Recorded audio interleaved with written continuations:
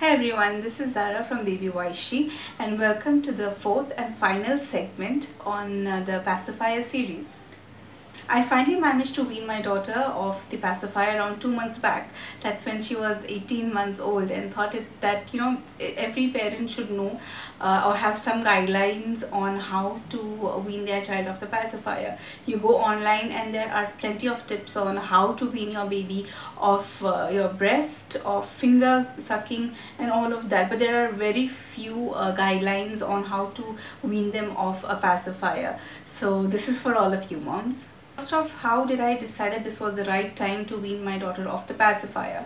About 6 or 7 months back, I happened to put up a post on a portal on FB, on a group in FB, wherein I asked when the right time was to do this, and a lot of moms said that the later the better, because they understand more and it's easier to tell them that the pacifier is a bad thing, or your pacifier just died and has to be buried and all that sort of thing. So it becomes easier then. And at that point, actually, I did decide that I would wean my daughter off the pacifier only when she completed 2 years. But what happened was that I enrolled her in play school and daycare when she was around 17 months. And within a week or so, what I realized was that, the kids in class would just take her pacifier and throw it here and there. And that became a point of concern for me. The reason being that, although at that time I have to mention that she would take the pacifier only when she was extremely agitated or when she was very sleepy, not otherwise. But even then, the fact that other kids would come and they would be really curious, can't blame them. They used to be really curious, come take the pacifier from her mouth, and it would just inevitably fall, or some kid would take it into their mouth. And even though the teachers, they are really vigilant about it, there's always this little doubt in the back of my mind that what if by mistake someone doesn't sterilize it, or what if my daughter just takes that from the floor and puts it back in her mouth, and that would just be an invitation to infections. So that's when I realized that I should probably wean her off. So here are some points which I thought would be really important that all of you should keep in mind while starting to wean your child off the pacifier. Guys, you really have to be ready for a lot of crying and rona dhona. Initially, when she was around 15 months, I think before that, from when she was around 11 months to 15 months, she got really addicted to the pacifiers, and she would want it even when she was not sleepy or even when she wasn't really too agitated. She would just want it in her mouth, probably because she was teething and it would help soothe her gums. So she would want the pacifier then. So what I started to do was limit it to only sleeping time. When she would be sleepy, she had to come and tell me that she wanted her binky, and I would give it to her. But yes, initially to get her used to that was very difficult. She would cry like crazy, and it takes a little time. The first 2 days was a lot of crying. Then afterwards you realize what can be used to divert her. Like, she had her little scooter. I would seat her on that, or I would show her a bird somewhere, or show her a wind chime. So what it matters that you just try to distract them from all the crying and all that agitation. And of course, it goes without saying, keep the pacifiers away from their vision. It shouldn't be visible to them. You need to invest a lot of time, guys, no doubt about that, because what happens is that your child starts crying, and if you're not in that frame of mind, or if you're not ready for it, and if you are not patient enough, you will start screaming at your child, or just get fed up and give the pacifier back to your child to just stop them from crying. But that is not the way. It will get you nowhere. Literally, you have to control yourself, and you have to invest time in. So what I'm trying to say is that you definitely need to invest time when you decide to wean your child off the pacifier, and no one else can do it for you.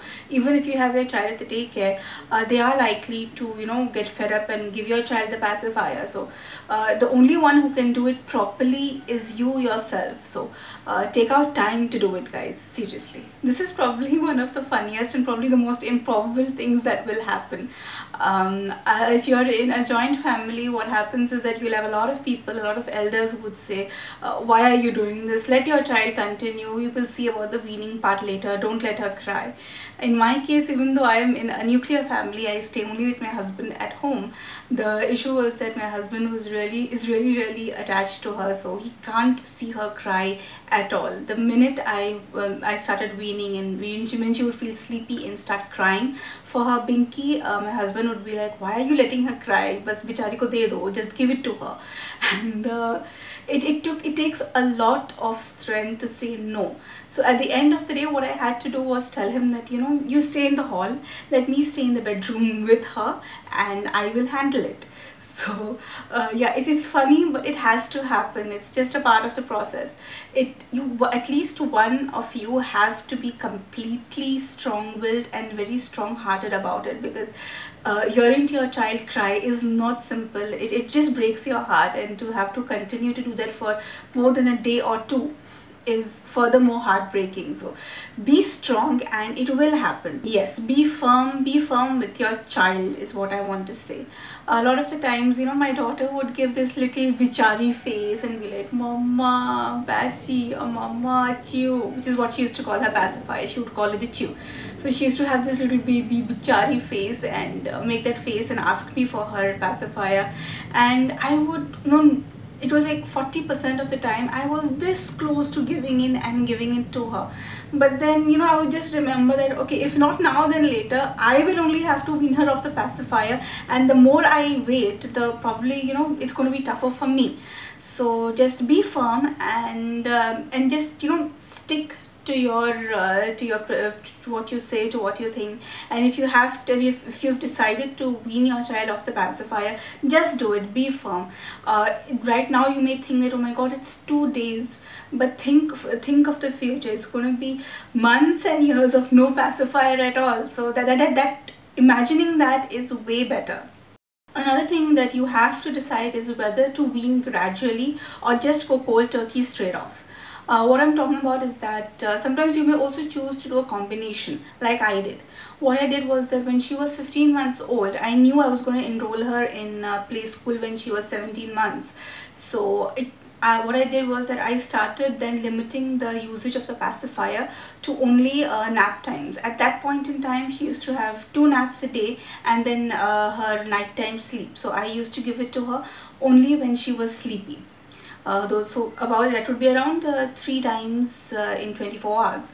But after she started school, her nap time reduced to just 1 nap a day. So automatically that reduced. It became the usage became 2 times a day. And when I started to wean her off, what I thought was that initially I thought I will not give her the pacifier in school. In school, let her just sleep. She'll be very tired, so let her just sleep off. And at home at night I will give it to her.